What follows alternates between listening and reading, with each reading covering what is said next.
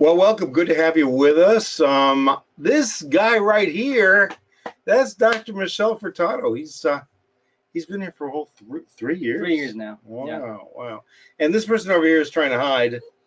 Yeah, there's Danielle. She's here too. She'll add to the conversation. Maybe you will, maybe you won't. I don't know. All right. So tonight, what we're going to talk about is it's going to be a treatment planning session. But I'm glad that Michelle is here because Michelle is also going to probably throw in some perspectives on what it's like to be a young guy in an old guy's practice, or maybe an old guy in a young guy's practice. I'm not sure, because we're kind of reversing roles. So let me tell you a little bit about that first. Michelle started here 3 years ago. We're 3 years ago next month. Yeah. Gradually, Michelle has, first of all, let me beat him up for 2 years. Yeah, Dr. Lee Sheldon residency. Holy mackerel! Yeah. So, which is the first thing. I mean, can you imagine getting out of residency, then you become board certified, then you work in another practice for a while, then you come over here, and I'm beating you up. I mean, I'm trying not to beat you up, but I kind of beat you up every once in a while. It's learning. Yeah. It's never hurts. So yeah, Michelle had to actually watch me do surgery for 3 months. I don't think I would let you touch a patient for 3 months. Yeah. And then I watched him constantly for the next 3 or 4 months, and then intermittently for the next year and a half. And now Michelle's pretty much on his own, and now I really am occupying the spot of director of dentistry. I'm no longer doing surgery. I stopped doing surgery, almost a year ago, except for one patient. Yeah. So, yeah. And so we'll talk about some of those experiences maybe, but the basic part of this is to get back into treatment planning mode. We were doing treatment planning sessions a year ago, and did them for a while. And over the past, 3-4 months, Danielle, we've had demand particularly from younger periodontists to the treatment planning webinar. And so we're going to put the treatment planning webinars back. We're going to do that starting next season, which begins in July. But we thought we'd put one in today just so you can get some flavor, get an idea as to what these are like. And of course, when we did the treatment planning webinar in AAP Connect last month, I mean, the number of people who joined us was just phenomenal. So if we can do it for AAP Connect, we can certainly do it for you. We can make it on a much more personal level.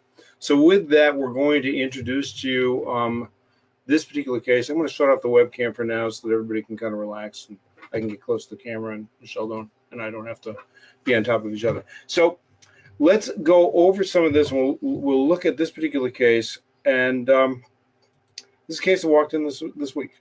In fact, it's the case that I wrote about on AAP Connect this week. So perio versus implants, a topic of conversation that you've seen us talk about for a while. So here's a patient referred by the internet. Okay, so number one, referral comes by internet. How do most of our patients come in? By internet or by the magazine? Okay, the internet, there's a number of different ways that we market through the internet using Google AdWords. Just the past 2 months, we've had a postcard campaign to get people to come to our website. I'm not sure that's been very effective. And people come in also as a result of our dental implant lecture. We also have some search engine optimization, and there are certain other things that we do on the internet. And it's not just us, it's Skilliard Dental Marketing who helps us with that in order to be able to help more people come in. ACE Chat is a very, very big part of it. ACE Chat, if you go to our website, drleesheldon.com, you'll see that people can interact with ACE Chat, and that means they can go onto a chat service which is owned by somebody in Colorado who knows enough about our practice because she asks and we tell her that she can pretty much help us with help patients decide whether they want to make the next step and make that phone call. Okay, so the person made the phone call, and there was no doctor phone call for this particular person. Okay, so here's the patient data. The 77-year-old male is referred by internet and TV, and we had a TV presence years ago, and we still have a TV show helping seniors. We're tied in with the seniors organization, and they run a constant TV show. They have about 100 episodes, and we're on about 12 or 13 of them. So we're also running as a public service on TV. So he was an active patient in another office, and That office, that doctor referred the patient to an oral maxillofacial surgeon for an upper hybrid. I'll go more into that a little bit later. Okay, 77 years old, you expect there to be some health problems, and yeah, he had a heart attack in 1999, had a stent placed, he's type 2 diabetic, last A1C was 6 months ago, 6.9. Okay, he's on 2 medications for prostate, 2 medications for diabetes, 2 medications for blood pressure, and why this keeps on changing, I don't know, but okay. And on aspirin, and he's on some supplements too, and he smokes 1 pack of cigarettes a day, and he said he's not going to stop smoking cigarettes. Good for him, he's 77 years old. Okay, let's take a look at some photos.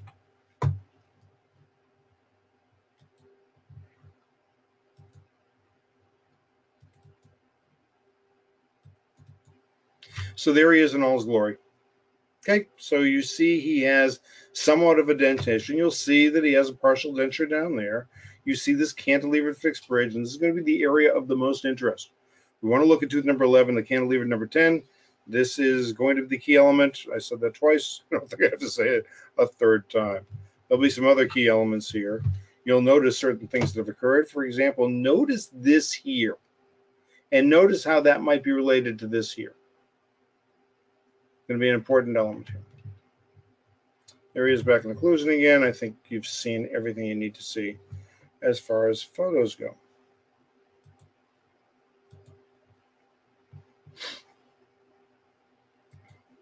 Okay, so let's get back. Okay, he had root planing done in October with that general dentist. Arrestin was placed in October, and the Arrestin was placed on tooth number 11. And the patient said if he can keep his teeth, he'd like to. He doesn't want to do the hybrid. He did some research on the internet about sinus and bone loss. He was kind of up on periodontal disease and how that could possibly cause a sinusitis.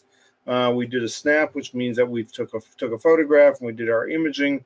The other key element is tooth number 11 had a root canal done years ago, and he's had food caught there all the time, and now the tooth has some discomfort. He uses floss picks all the time. Okay? So number 11, number 11, number 11. So let's look at the pocket depths. And you see the pocket depths here. And you'll notice here's tooth number 11, 8 millimeter pocket on the distal lingual, 7 millimeter pocket on the distal facial. I think there's some separation coming out of it. Okay, we're concentrating on periodontal. Let's talk about occlusion. So we check occlusion with shim stock, and that means we have the patient closed down on a piece of shim stock on each of the individual contacts. So it would be tooth number 2 with 31, number 3 with 30, number 4 with 29, etc. And we measured the occlusion here. Okay, so we had positive occlusion on numbers 7, 8, 9, 11, and 13. He had no occlusion on numbers 4, 5, and 12. Isn't that interesting? And good old tooth number 11, the one with the periodontal disease, which you're about to see. That's the one he had fremitus on. Okay? If anybody believes in secondary trauma from occlusion, I'm about to show it to you. So let's first of all say where we are. Okay, so I do the exam, and that these are Laura's notes. She says I'm going to save what we can. I've already measured the occlusion. We talked about that. And let me go to the radiographs for a second. This is a little bit premature. Let me go to the radiographs. So let's look at the FMAs. There you go. So we'll key in on number 11, but don't forget, the patient had periodontal therapy done in the general dentist's office. And the general dentist said, I give up. I'm referring you to the oral maxillofacial surgeon for extraction of all of your upper teeth. He looks on the internet and sees, oh, we do hybrids, but we're also periodontists and we save teeth as well. So he decides to make the appointment with us because we do both. Remember, we've talked about how important it is that we be able to do both, that we can extract teeth and that we can replace teeth with dental implants. And that's why he never saw the oral maxillofacial surgeon, and that's why he saw me as soon as, or that was the appointment he made, was making an appointment with us. So let's take a look at this, 4 and 5. He's 77 years old. Can you save numbers 4 and 5? How about 6, 7, and 8? Can you save 6, 7, and 8? These teeth had no mobility at all. Okay, there's 7 and 8. There's 8 and 9. And here's good old tooth number 11, which is in what? It's inframatus. He's hitting that tooth prematurely. That tooth, which has a cantilever, which has a root canal, and number 12 is not in contact with anything. It would have been in contact with a partial denture because there was nothing else to oppose it. And there's 12, and notice here's the shadow coming from the distal of 11, but take a look. On the meso of number 12, there's bone there. That tooth doesn't move. 13, okay, you could make some arguments, but there's still bone there. Here's 14 or 15, whatever you want to call it. There's still bone there. Okay, on the lower, he's got a partial denture. He has teeth. He has some bone support. You might argue that he would have more of a need for a hybrid on the lower than he does on the upper, except for tooth number 11. Okay? So now what would you do? What would you do? Think about what you would do here. And let's go into what we would do. Sheldon, do you have any comments so far?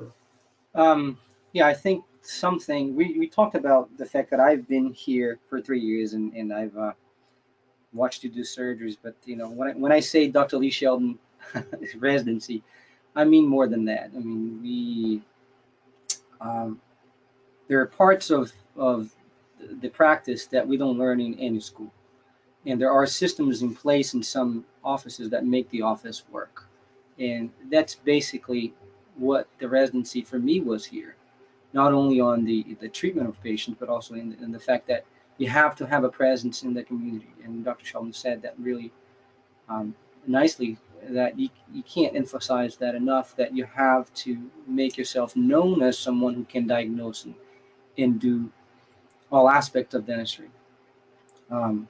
So that's my point so far. And I think for the case itself, we spend hours and hours and hours as residents doing seminars for patients like this, and we have all the literature under our arms, and we have discussions of 5 hours seminars, discussions of how to do this, but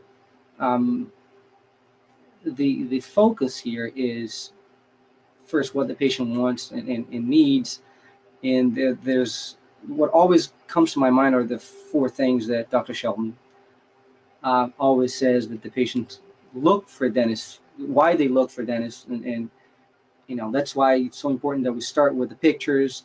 They want to smile, they want to chew, they don't want to lose, they don't want to smell.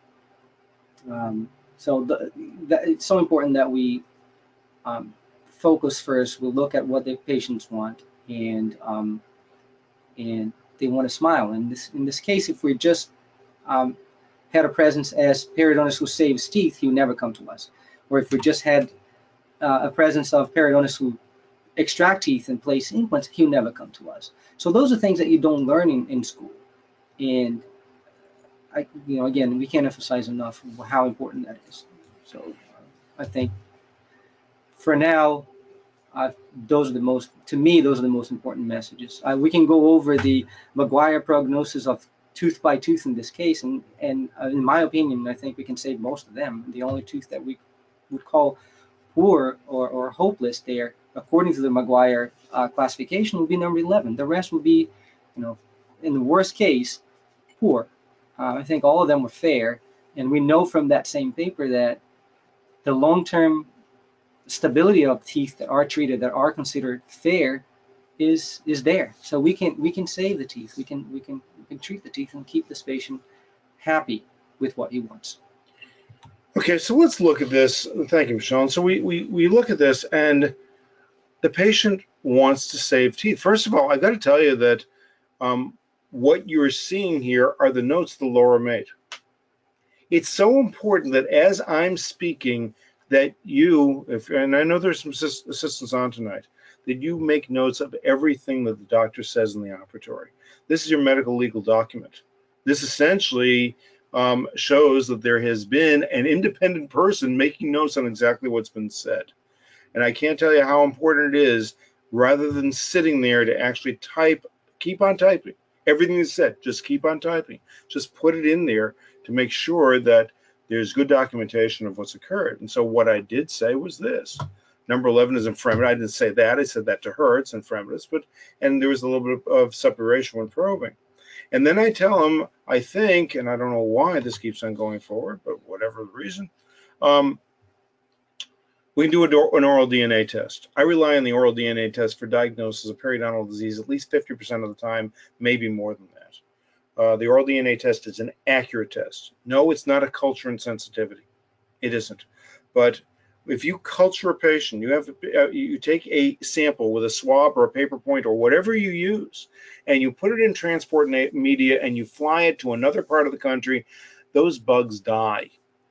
And there may be better transport media now than when I was doing cultures and sensitivities before, but the accuracy of the oral DNA is uncanny. In other words, they'll identify the bacteria and they'll give you a suggested a treatment regimen with antibiotics, if in fact you choose to, based on the 11 different primary periodontal pathogens. We're talking about primary periodontal pathogens. I know there's hundreds of bugs in the mouth. We're talking about the bugs that have been identified as being associated with periodontal disease. They'll give you an appropriate antibiotic, and the antibiotics they give you and they recommend have worked nearly every single time. Understand that we all know that there can be a viral component to periodontitis as well, and of course that would need to be treated differently. We're just covering the bacterial component, which I think is the majority of the types of patients we see. So I tell the patient we can do an occlusal adjustment. In other words, take that tooth out of occlusion, take tooth number 11 out of occlusion, and make sure the tooth number 13 is touching an opposing member, and make sure that we have the occlusal load off of the tooth, and then go down with a perioscope, put a camera into that pocket, and see if we can identify calculus. Maybe we'll identify a crack, and we'll find out we can't save that tooth. And we advise the patient, I'm not sure whether we can save that tooth or not, but we're going to try if you choose to.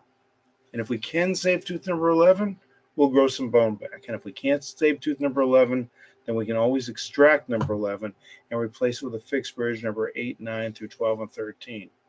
It's up to him as to whether he wants to spend the money with us on the occlusal adjustment on tooth number 11, the oral DNA test, which costs about $99 or $150, something like that, and the perioscopy. So we added up, it's going to be about $1,500 for him to try to save that tooth, and he can choose for us to try to save that tooth or to extract or to extract tooth number 11 and make the fixed bridge number 8, 9 through 12, 13 now.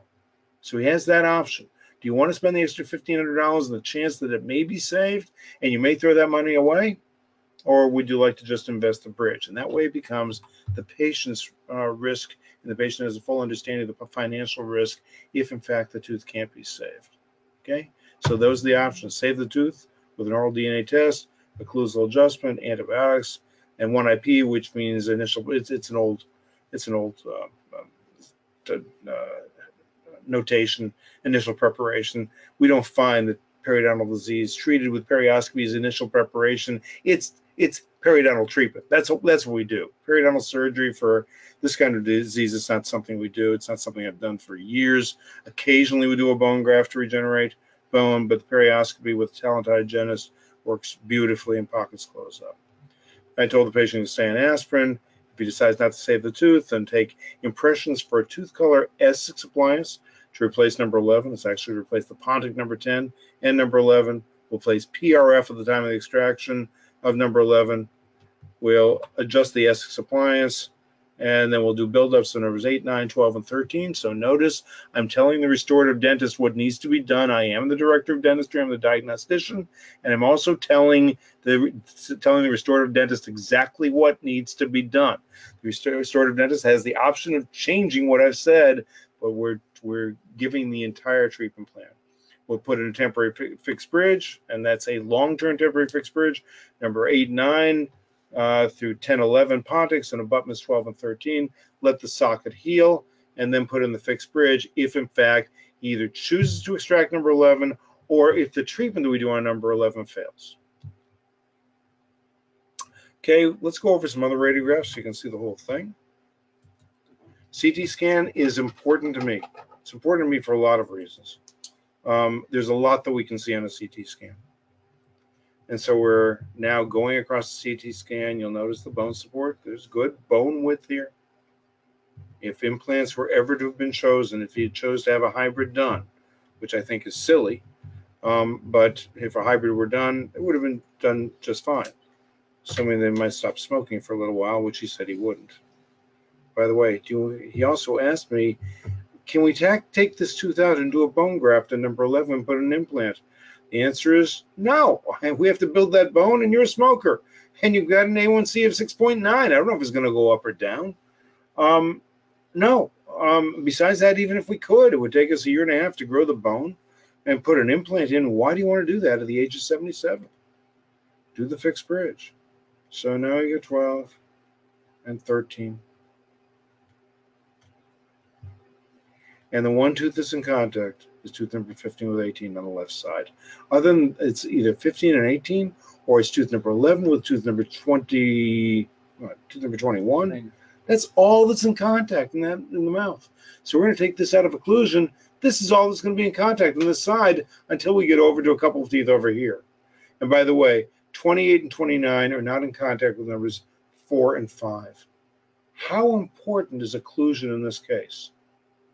We're about to find out. Now, we haven't treated him yet. He has decided, however, that he wants us to treat it. He wants us to try to save number 11. Let's look at the Anatomy software. Excuse me. Not a lot to be shown here.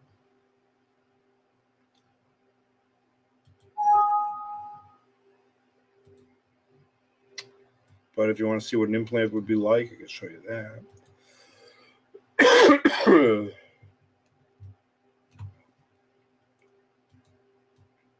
We use this all the time to show the patient how an implant could be placed.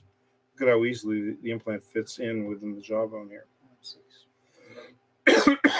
Yeah, I can show number 11 if you'd like. I see. I was just showing. Okay. See, he doesn't hesitate to correct me.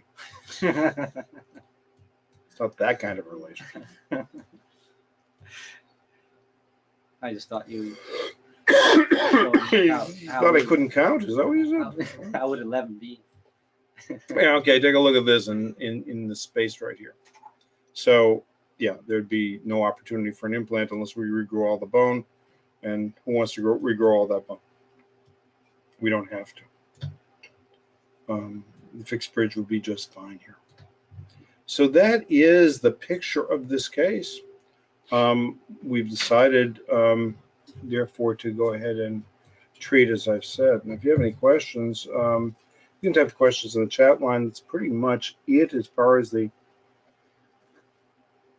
treatment plan presentation, except we've noted the following. Yes, we're going to occlusively adjust this. Yes, we're going to treat this tooth. Yes, we hope bone is going to go back and we don't have to extract this cantilever fixed bridge. But what are we doing later on? We're restoring the occlusion. Okay? Do I want to put an implant down here? You're darn right I do. I want an implant here. I don't want a partial denture here. And we can now talk the case and make sense when he knows what teeth are touching and what aren't. And so if we put an implant at number 20 site and get tooth number 13 working again, isn't that to the advantage of tooth number 11? Will that make sense to the patient? Of course he will. And if he was willing to spend the money on a hybrid, which he was, he's certainly going to be willing to spend money on this. But we want to solve this problem first and see if we can get this problem solved.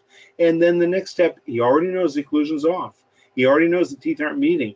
He was biting down as we were pulling that shim stock between the teeth. He saw that the teeth weren't meeting. So he's an educated patient. And therefore, once we get this area healed, it opens the door to saying, all right, listen, we got this area good. Or maybe we didn't do okay. Wouldn't it make more sense for us to get all of the teeth in contact? So now 4 and 5 are in contact with numbers 12 and 13. He was talking to me about chewing efficiency. I said, you know, you'll gain your chewing efficiency by making sure that your crown's contact. He asked me, can I put another tooth in the molar area? You may not need it. Let's get 12 and let's get 4 and 5 in contact with number 28 and 29 first, and then see if you even need that. That registers. That makes sense. We do more dental implants than anybody in Brevard County, Florida.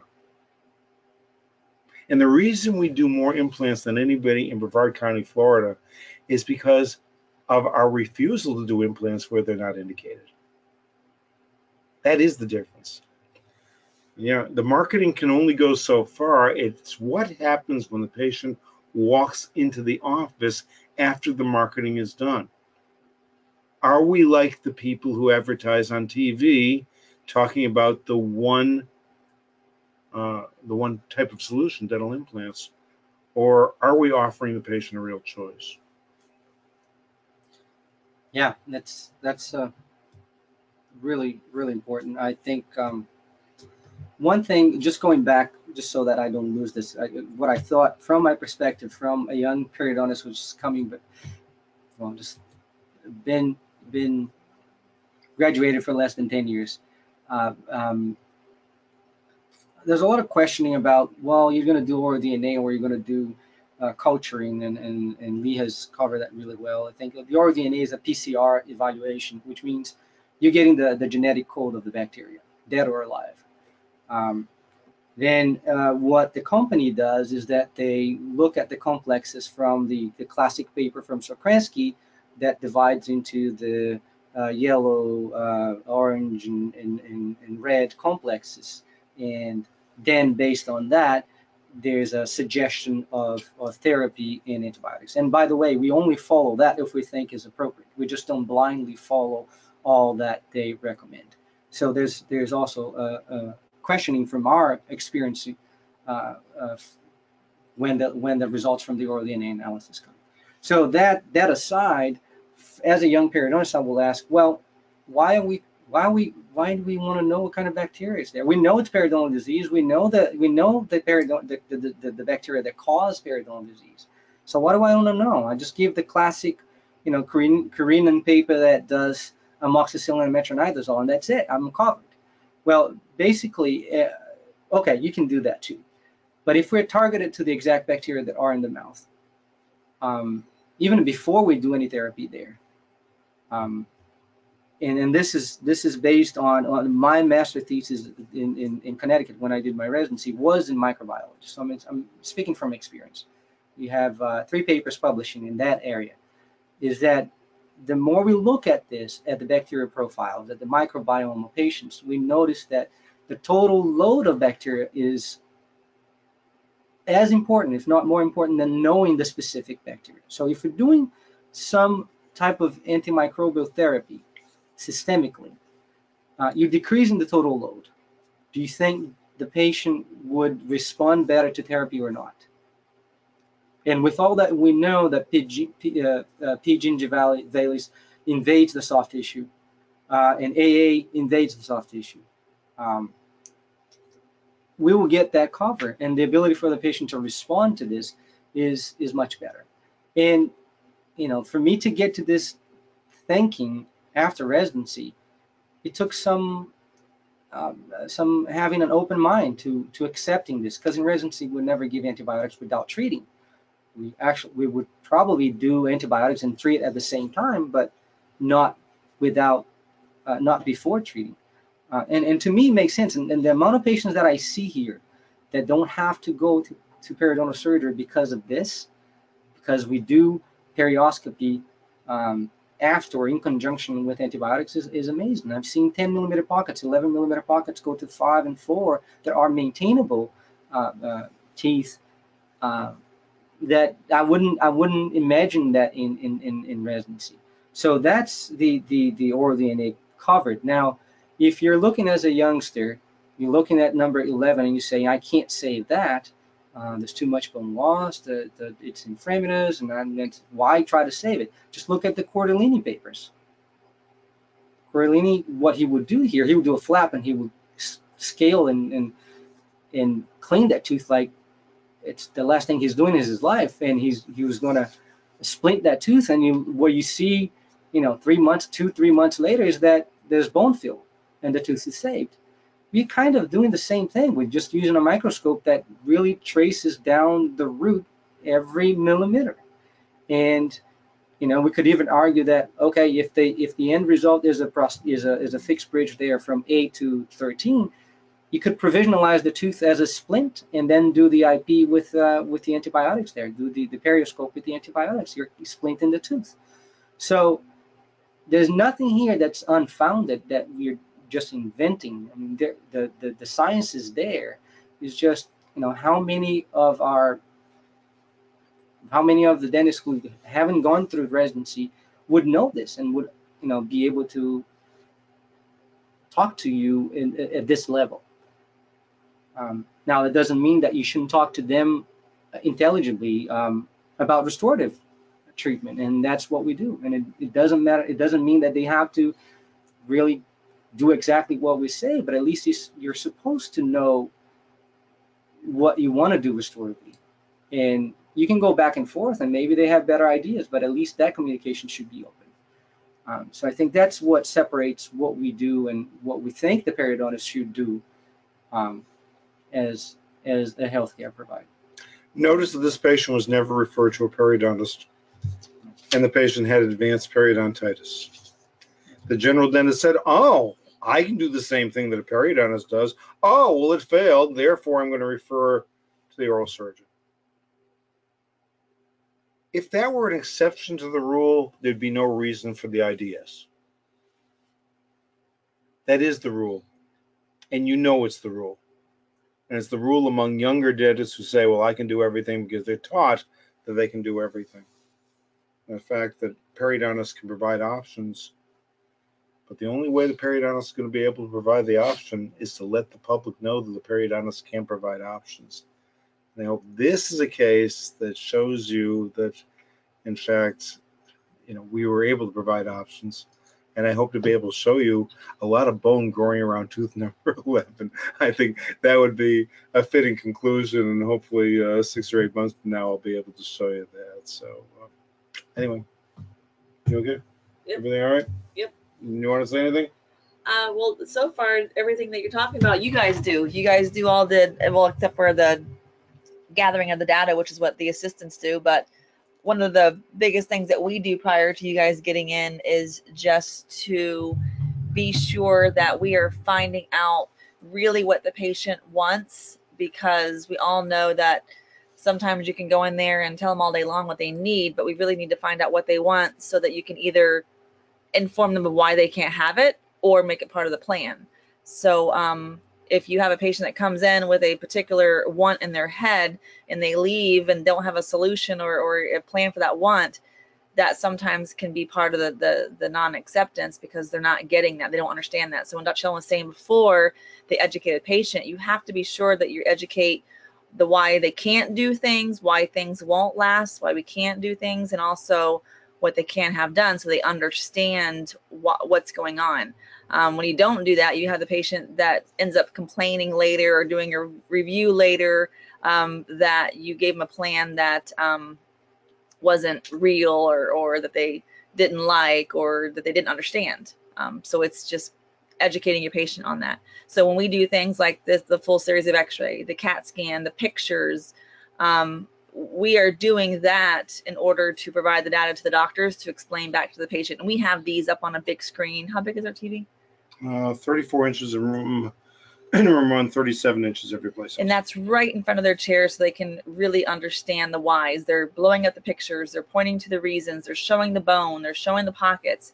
They're showing the lineup on the pictures for the patients that say, I don't grind my teeth, or that's not happening. So we show them it's there. This is what's happening. And we also do things like the snap smile that you heard him talking about, so we can give them a vision of what an after picture could look like, so they can see that smile that they've been thinking about. They can have that hope and that we can actually do what it is that they're thinking about that maybe they thought would never exist before. And then we're also talking with them. What is it that you want to have? What is your budget to spend on your mouth? And we're getting all this out so that we can prepare them for what the doctor is going to be presenting, because we know the cost. We also know what they're going to, the options that they're going to present to the patient. We've been doing this with them for a long time, and we know that Implants may be an option, bridges may be an option, periodontal treatment may be an option. So we're going over all this with them with models they can hold in their hand, and anything that we can to educate them so they understand fully what a partial denture is, what a bridge is, what an implant is. That way, when the doctors come in, they present it. It makes more sense to them. They understand what's happening, what's going on. So that's what we do for you guys. And after you show them all the software and you show them everything together, I feel like that's where our acceptance comes in, because they really understand and they felt like that we took the time to really explain it. Because I can't tell you how many times patients say, no one's ever explained it like that before. No one's ever spent time with me like this before and made sure I understand it. So it's huge for your patients to do that. And because of that, I can be in and out of the operatory. Michelle can be in and out of the operatory in less than a half an hour, because I essentially give an overview. Then I say, do this, do this, do this, oral DNA, occlusal adjustment, perioscopy, we'll reevaluate. We may be able to save him, we may not.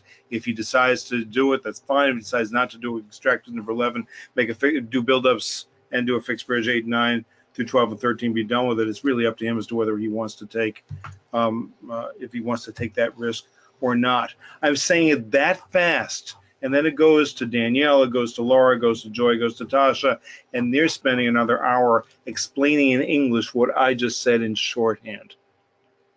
That's how we can see 100 new patients a month. And that's how we can get the acceptance rate that we have. I insist that the assistants, and some of you have heard me say this for a while, the question is, can an assistant diagnose and treatment plan? And the answer is, she better be able to diagnose and treatment plan. She doesn't have to necessarily diagnose and treatment plan in front of the patient. That's not what we need. But she should be thinking through the case so she can explain the case that well. And you can do that with some good training. Some good training with your assistants, spending time to let them have a full understanding and give them full reign of the operatory. And when you do that, it allows you to spend less time in the operatory and allows the patient to have a full explanation of what's going on, which the assistant has time to do, and frankly, I don't. Any comments from anybody else? I think we could. All right, good. Well, we appreciate you joining us for this treatment planning webinar, and we will be doing more of these. And we'll even put an implant in a case here and there. We'll actually show you that we can do that. We have a prospective members webinar coming up at 9 p.m. Eastern time. That's 23 minutes from now. You've already received the notification for it. In case you want to go on that webinar, we'd love to have you there. There was just a notification that went out at 8 p.m. Eastern, so check your email in case you don't have the link. We'd love to have you there. Thanks for joining us for this IDS webinar, and we'll talk to you again next month. Good night. Good night. Good night.